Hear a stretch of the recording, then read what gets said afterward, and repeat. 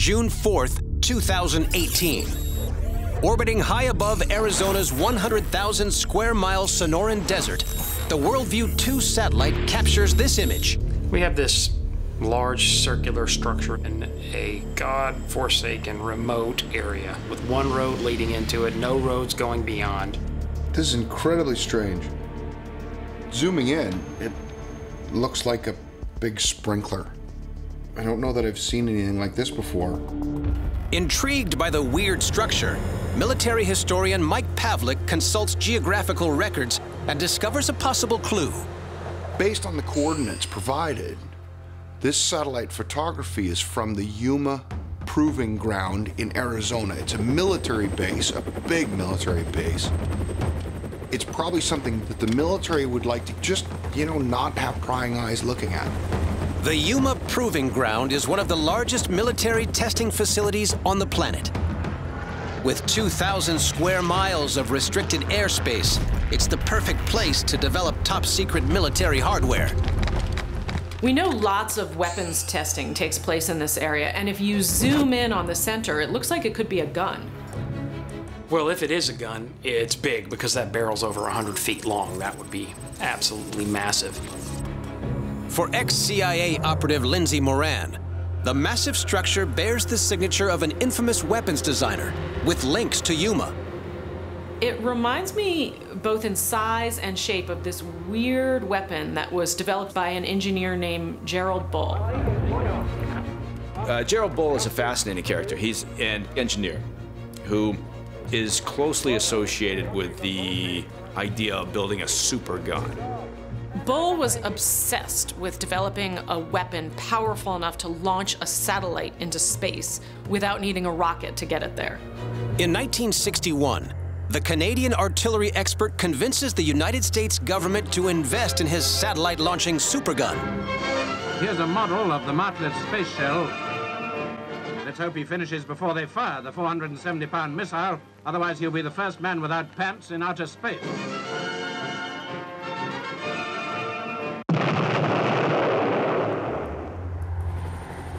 Six years after testing begins, the escalating cost of the Vietnam War forces the military to abandon the project before it's completed.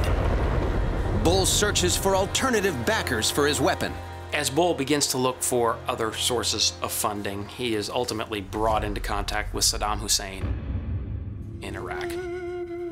And he forms a cozy relationship that ends up being a little bit too cozy with Saddam. The murderous dictator offers Bull $25 million to assemble the world's biggest cannon. It's a hugely ambitious idea, but if it can be made to work, it's a game changer. Nicknamed the Babylon Gun, declassified files reveal its 500-foot, 1,500-ton barrel is so big and heavy, it would have to be mounted on a hillside to fire accurately. Bull maintains the gun is part of the new Iraqi space program. Yet its 620-mile range also puts enemy states Israel and Iran well within striking distance. When Bull begins to work for Saddam Hussein, the Iranians and the Israelis are suddenly turned against him because it looks like he is about to share a technology with the Iraqi military that it can then use to attack Tel Aviv or Tehran. And for that reason, Gerald Bull had to go. In 1990, assassins, rumored to be from Mossad, killed Gerald Bull outside his Brussels apartment. Those 5 gunshots brought the Babylon Gun project to an abrupt end. Martin Morgan discovers that during the 1960s, the U.S. military conducts tests on one of Bull's superguns at Yuma. Maybe the U.S. government has decided to resurrect the Babylon Gun, and maybe that's what we're seeing. Yet when Ken Joyce uses Digital Globe's Secure Watch technology to analyze the image, he discovers another possible clue to the object's purpose. As I look at this site, things get even weirder. What I see is this large shadow on the ground to the northwest of the circle.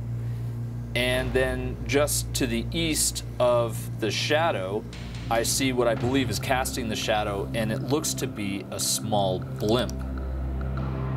The discovery baffles investigators. Why would you have something so random out in the middle of nowhere like this? There has to be some plausible reason. We're only 50 miles from the Mexican border here, so there could be a link. Maybe it's tracking something. Experts consider if the mystery blimp and object in the image are connected to the aerial transportation of drug shipments across this border. The cartels in Mexico have fleets of small planes. It's kind of one way they bring their drugs into the country. Before he was captured, infamous kingpin El Chapo had more planes than even the Mexican National Airlines. In the 1980s, Joaquin El Chapo Guzman, rumored to be responsible for up to 3,000 murders, founds the Sinaloa Cartel, Mexico's largest criminal organization. Police reports suggest the feared drug lord operates a fleet of 600 small aircraft to transport his narcotics across the U.S. border. And the volume of traffic was enormous. All these light aircraft come in low, the idea being to fly close to the terrain and avoid detection.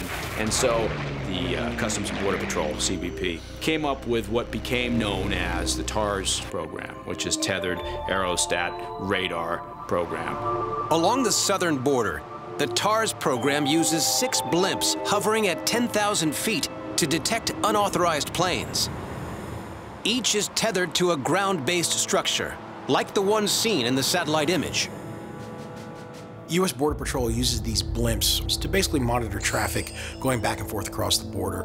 Advanced radar in the belly of each balloon can spot any low-flying object over 8 feet long within a 200-mile range.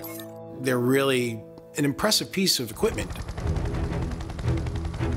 Over the past 4 decades, TARS has helped cut the number of illegal flights crossing the border from 8,500 per year to fewer than 10. An almost impenetrable line of defense against aerial drug runners captured from space. It's impressive to think that something that looks so mundane in the middle of the desert could actually be crucial in the war against drug traffickers.